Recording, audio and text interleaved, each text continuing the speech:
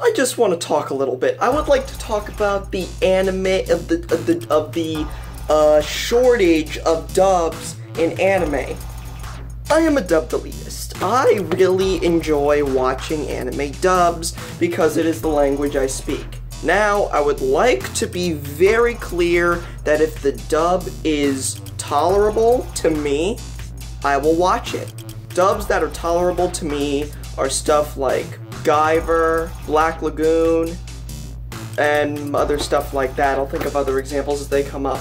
But a couple of things like the original Hunter x Hunter and Inuyasha, Code Geass, no. I can't handle those dubs. Those dubs are shit. I have to watch the subtitles. But I'm not a big fan of subtitles. However, I will watch them if either there is no dub or the dub is just shit. Now, I understand that anime is dying in the West. I'm very aware of that, which is the reason why for this dub shortage. It's not that watching subbed anime, you know, ruins the experience for me. I just prefer to watch something in the language that I speak. And the language that I speak is the language that I'm talking to you in right now. I'm a big anime fan. I love anime. English is the one language that I speak, and I don't even speak it that well. Dyslexia, everybody. ADHD and dyslexia. I consider people that watch only dubs and dubs only, but they are very enthusiastic about anime. I consider them avid anime fans. Now, of course, they're not going to be as open about anime as most people.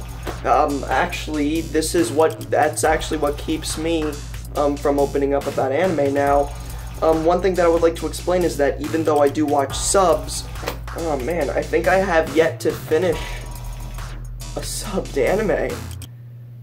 Did I even finish a subbed anime? God, let me think about this. Yeah, I can't think of any subbed anime that I finished. I'm still in the middle of watching Nisekoi subtitled. I'm still in the middle of watching Code Geass with subtitles, because the dub is shit.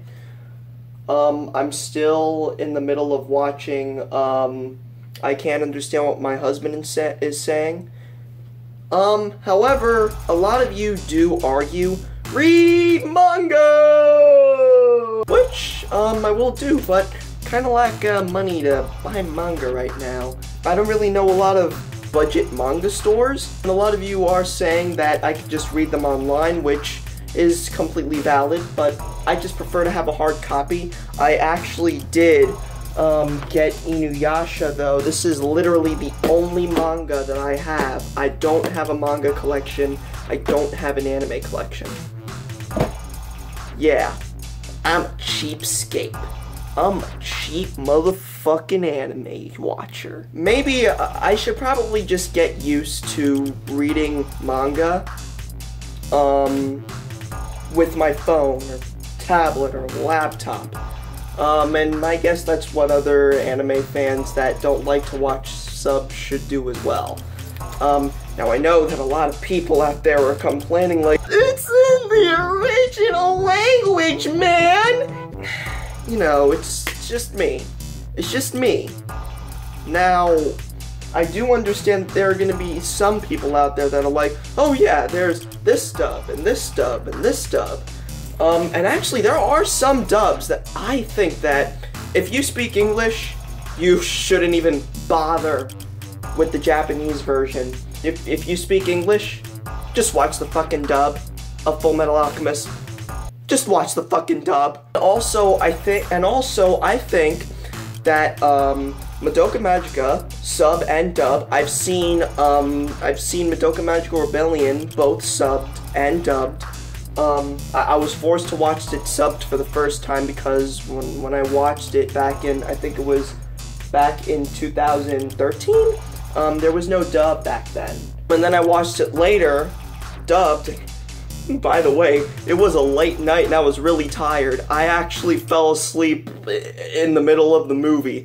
Thankfully, I actually fell asleep a little bit closer to the end of the movie because I actually did get up to the part with the fight between Mami and Homura. All I'm trying to say is that I like dubs. I enjoy watching dubbed anime. I'm not a big fan of reading subtitles. That's all I'm trying to say here. Okay, I'm done here. That's it for today. Bye, everybody.